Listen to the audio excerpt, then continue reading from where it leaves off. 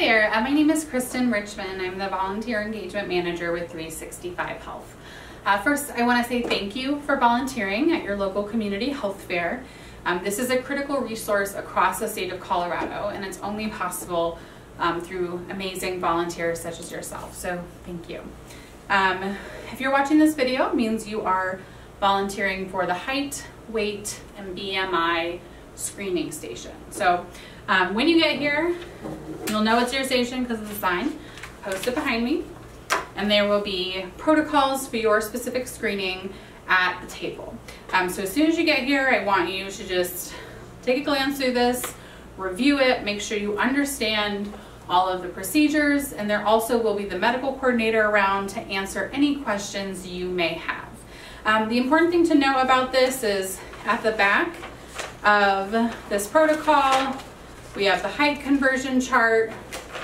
There is the waist circumference chart, inches to centimeters, and then on the last sheet, there's the actual body mass index calculator. So these are all resources that are meant to help you do this accurately for the participant. So ultimately, when you do get this data and this information, you are going to mark their results by the height, weight, BMI section on the back of the participant copy of their paperwork. This copy will actually be white and not yellow. That is a change for spring 2023. So when you come, you are going to have 2 tape measures. Ideally, these will already be out for you. One of these tape measures will be put up against the wall. It needs to start at the 0 at the very edge of the floor and then taped so that way it's straight and firmly against the wall. Typically we do with blue tape if it's not already done for you, to make sure that we're getting an accurate reading. So folks getting their height will typically take off their shoes. They'll bump up against to where the tape measure is, and you can use a paper or a book to accurately see how tall they are and record that when you're done. The second tape measure that will be there for you is to measure the waist circumference. So you'll have 2.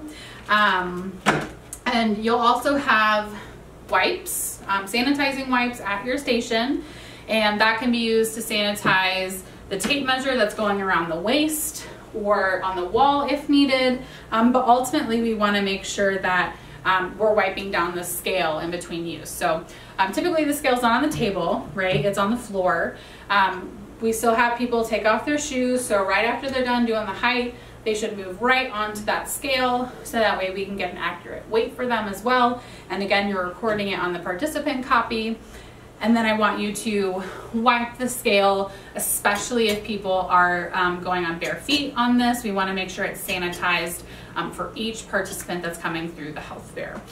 So you're taking height, waist circumference, weight, you're detailing their BMI, and then based on the chart, you're going to fill out the tally sheet. So each screening station has a medical tally sheet.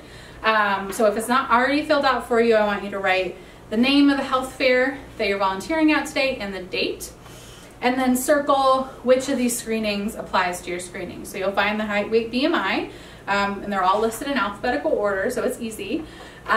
It is important to note that if you're doing kids and adult version of this screening, we need separate tally sheets for both. We want to make sure that we're not combining that data. We do report it for grants, so it's important to have this data accurate. So there's a box you can see for normal evaluations and for further evaluations. So we're just going to treat this as a tally. So every participant that's getting a normal evaluation, you're just marking 1, 2, 3, 4, right? And then if they need further evaluation, that means that you are going to send them to a different screening. So maybe, you know, it's a nutrition screening or just like the medical education and referral screening station. You're going to mark that again, like 1, 2, 3, how many participants are you marking for further evaluation based on the medical information that you're collecting at this site. So that is it, and thank you for volunteering at the health fair.